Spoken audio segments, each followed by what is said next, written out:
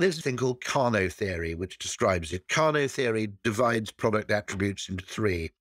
There are table stakes, things which, if they are not present, render the product useless. Yes. That would be an orange juice cart where it persistently leaked. Doesn't matter what you do. If those factors aren't there, you're dead in the water. Then there are performance attributes, which tend to be a linear or possibly slightly declining relationship between performance and customer satisfaction. And then there are these weird things called delight attributes, which are seemingly slightly gratuitous, where they're almost tangential to the main function of the business, but they disproportionately contribute to customer delight. The Magic Castle Hotel next to the pool has a popsicle hotline, and you just pick up a red phone and someone comes out with a tray, and you, or more likely your kids, can have a free popsicle. They've taken a basic hotel, the performance attributes are pretty good, but they've overlaid 2 or 3 of these kind of delight attributes.